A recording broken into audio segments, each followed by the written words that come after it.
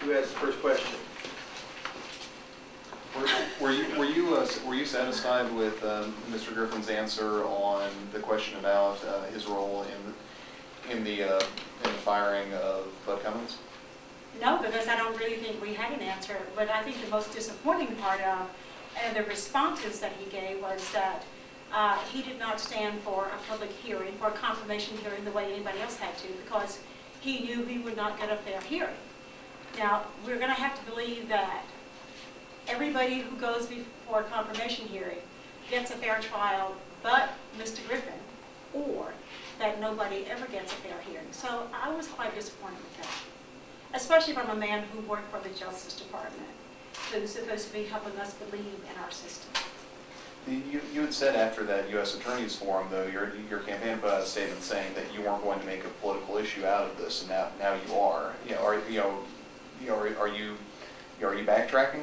I also said that when I went to the hearing when those attorneys were there, I mean, that had a profound effect on me. That was something more so than just talking about this in the abstract. When I heard those folks sit there and talk about what this did to their personal lives, yeah, that made me think about things differently. And it also made me think about things differently as well, to hear these folks who are Republicans. These are not Democrats who are hacking at Mr. Griffin.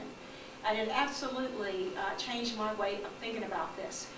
To hear Paul Charlton remind us how much character counts, and that when character was not the issue foremost, and someone used his position to subvert the Justice Department, I think that's something that is a campaign issue, that I don't have the convenience of just saying it doesn't matter, because it does matter. And these are not just my words.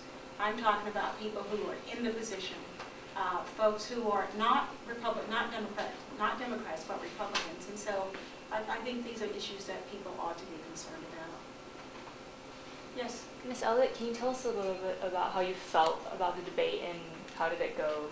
Well, I actually felt privileged to be a part of it. As you know, this was the first time I've ever been a part of a debate of this order, and so it was a real privilege to have an opportunity to talk directly to citizens, to have 3 esteemed journalists sit there and you not know what question is going to come at you.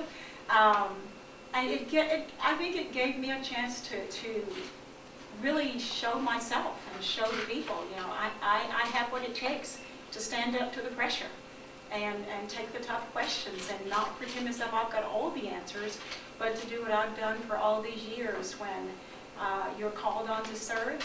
You don't know everything, you can't do everything, but you do the best you can, and I think it went very well. I'm pleased with it. And one more question. Towards the end, your opponent said that if people want things to stay the same under the Obama administration, they should vote for you, yes, and not him.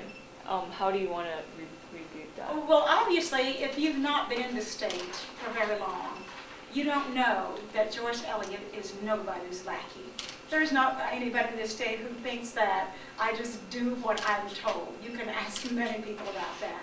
So for him to assume, once again, this is an assumption on Mr. Griffin's part, just as he assumed he was not going to get a fair hearing.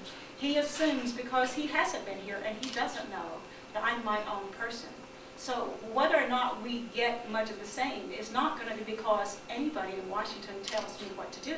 And I think that's what he was implying. But the thing we know for sure we don't want is what Mr. Griffin has told us he will go to Washington and do, and that's pretty much be a part of this backward movement to the days of the Bush administration. And that is what got us into the situation we're in now. Progress means going forward, not putting the car in reverse and hitting the gas and going backward. And that's not what this country needs at this